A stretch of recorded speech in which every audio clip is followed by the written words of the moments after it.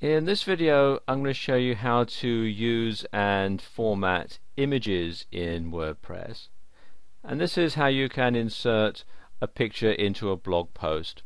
Okay, first thing to do is to add a new post, so come over here to posts and then add new,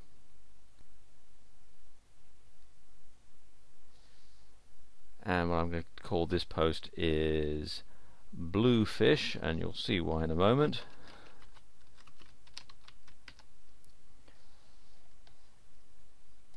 And then I'm going to type a bit of text in.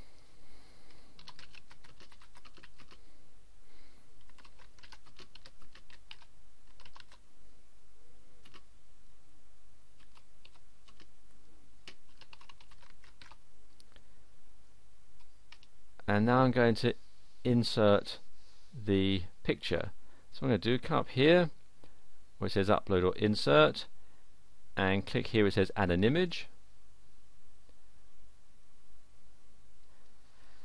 and there are various options you can have. You can upload it from a file on your computer, which is probably the most common way of inserting pictures into WordPress. You can upload it from another URL on another website. One thing, if you decide to do it this way, you must be sure that you've got the copyright holder's consent, otherwise you get into all sorts of hot water with that. Or you can select them from a media library. The one that I'm going to use here is from computer, because this is probably the way that you'll upload most files, or rather upload most photographs onto your WordPress blog.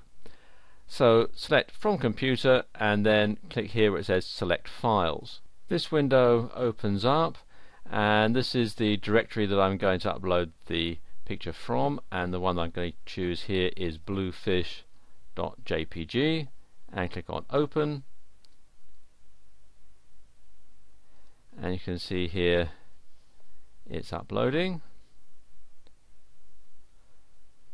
and you can see the picture,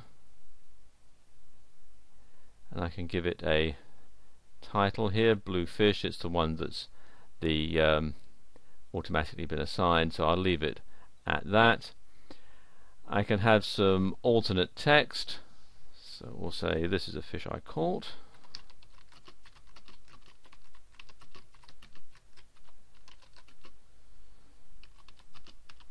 On my holidays.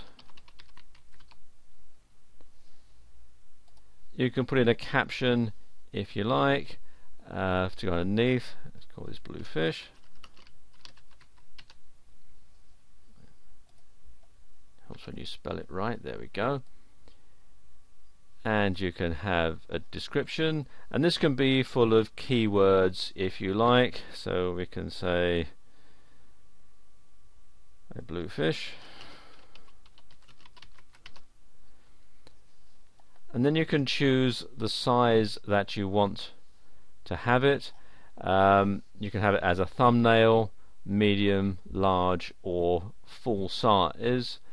I'm going to leave it at medium because that's what the software has selected. And you can align it. You can have it to the left of the text, you can center it within the text, or have it to the right of the text. I'm going to have it to the left of the text, and then click here, insert into post,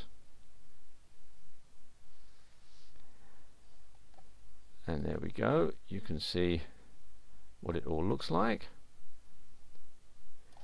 and the format, I'm going to click there for image and preview it just to see what it looks like.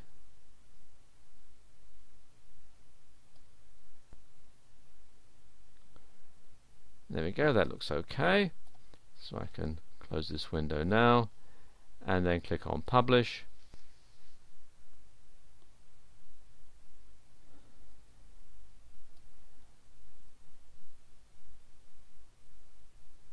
And there we go.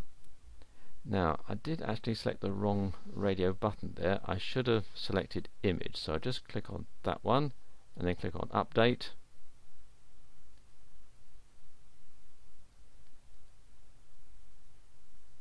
there we go.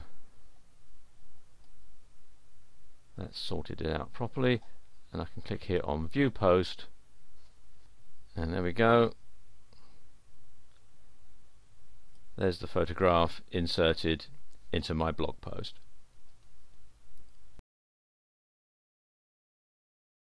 Now, in case you were wondering, I did select Align Left for the photograph, but because it was in its own paragraph with nothing else, it showed up as being simply on its own. If you had it in there with text, this is what it would look like. You would have the text to the right of the image. And I've just altered it here so that you could see what it would look like.